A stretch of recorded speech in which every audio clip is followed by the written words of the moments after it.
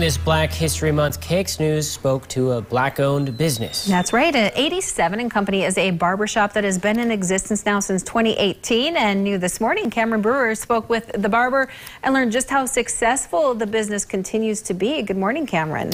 Good morning, Josh and Alicia. Jermise Slappy says when he first opened the doors to his shop, he gave free haircuts to anyone who brought 5 clients to him. Now, while the haircuts aren't free anymore, Slappy is still offering high-quality cuts as a part of his successful business, thanks to his loyal customers. Jermise Slappy has served in other roles prior to becoming a barber.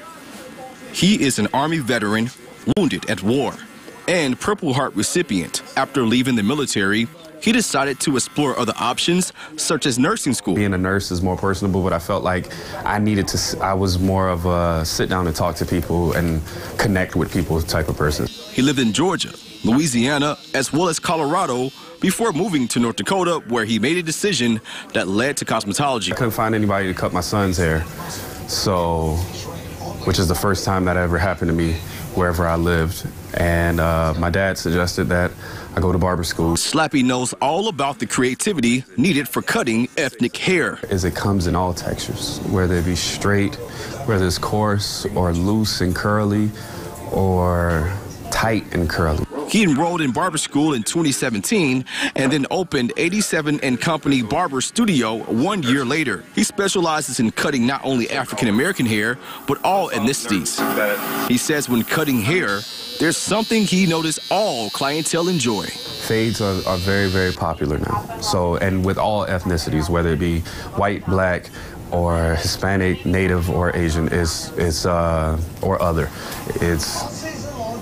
fades are very popular. Customers like Dre Parks experienced challenges when finding barbers to fit his need for a haircut. I can't remember the place that I got my first haircut, but when I got there, they told my mom that they didn't know how to cut ethnic hair. So they said that they could give it a shot and just kind of go from there. After finding Slappy, Parks has been a returning customer and encourages others to support his business. It's nice to come in here and be able to relate with somebody. Even when I first came here, you know, like I didn't know him, he didn't know me.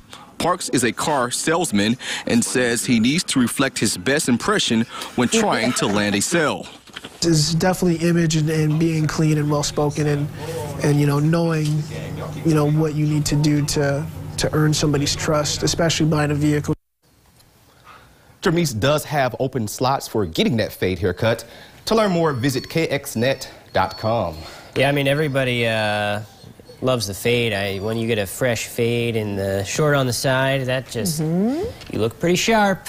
Yeah, Josh, I think we should get one. Yeah, we should. Go in, get a double haircut. Maybe I'll join you. I get that fade in the back. There you go. Oh, cool. That would be fun, but yeah. I think you passed on getting the KX in the back of your head there, Cameron. You know, I thought about it, but I'm still considering it. No, very cool story. I mean, you know, filling that need and helping so many people. And his backstory is really cool. Yeah, I love it. Thank you, Cameron.